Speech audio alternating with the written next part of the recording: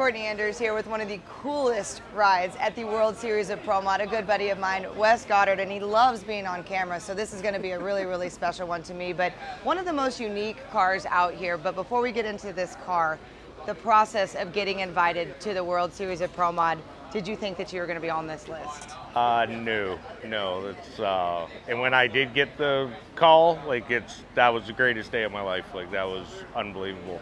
Tell me a little bit about your life at home. You and Sandy, you guys live, breathe, everything racing. What built the passion? We've always been racers, right? Like, when I was 7 years old, we started racing go-karts, right? And then we got out of that. I ran a stock car for a little bit and didn't like that because you're just smashing everything up. And then we got into drag racing, and at least you can build something cool and it kind of stays cool without getting smashed all the time, so. Your talents, you are a man of many talents. You're a MacGyver of sorts. Fabrication, everything. When you dreamt this car up, give me the vision and your talents that kind of put into making this thing happen. But I was gonna buy a 63 Vet before I bought this thing, and my buddy called me and he found a 58 Nash in a barn, and it's like, okay, cool, I gotta buy this thing. And it was in the barn for 32 years or something. And I got it home, sat it there out in the driveway, and I'm like, I don't even know what to do with this thing. It's so ugly. So it sat there for a month, and I was eating dinner one day and I drew it on an envelope. This is what the car's gonna look like, and that's what we did. You just said off camera, I said you did most of this with your own hands, right? And you said all of it. Yeah. Tell me a little bit about the process and the grueling nature of it, or was it kind of exciting for you to watch this thing literally be built from the ground up? It's, I had to build everything because they can't afford to get somebody to do it for me, so you gotta do it yourself, right? And learn how to do it yourself. So I learned how to do everything myself, so nobody's really taught me how to do anything, you just do it. How long did it take you? That car took me 2 years to the day to build that thing from the ground up.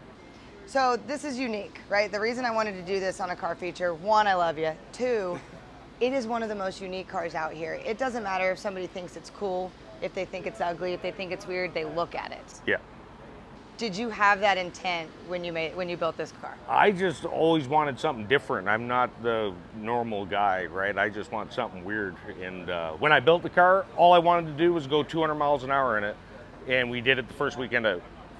So it's like, okay, and then you just keep picking away at it. And under the hood, tell me about what's under the hood. It's a 510 big Chev, twin 88s precisions on it, and a Hutch Power Glide. That's the only thing I don't build. The wheelbase here. 101. 101. What's the appeal to that for you? I built it. I always built small cars because I always had a small shop, so I couldn't build a big car. So. Inside that thing, right? Like, it's in the staging lanes. I hadn't even seen you in it yet. I don't know if my legs could fit in there. Oh, you're gonna get in it. Oh, I'm gonna get in it? Yeah, you're getting in it.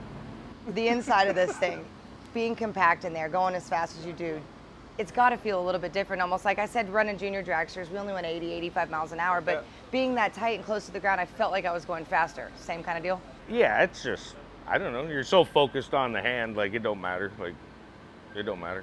What's the fan reaction, the internet reaction? When you guys announced you were coming here, the internet blew up. Oh yeah, like the support I've had, like, it's unbelievable, right? I can't thank Spencer Hyde, Peter Hyde, Mike Everett, Ken Everett, right? Like, they drug all my stuff here, so that's cool. I can't thank them enough. Like, it's just, I don't know what to say. What would be the best case scenario for you this weekend? I know that everybody wants to win this deal, but I feel like as excited as you were to get invited, coming here, getting to exhibit what you do, getting to support Spencer, what would be a great weekend to walk away for Wes Goddard? If I can qualify, that's goal number one, and everything else is icing on the cake, so.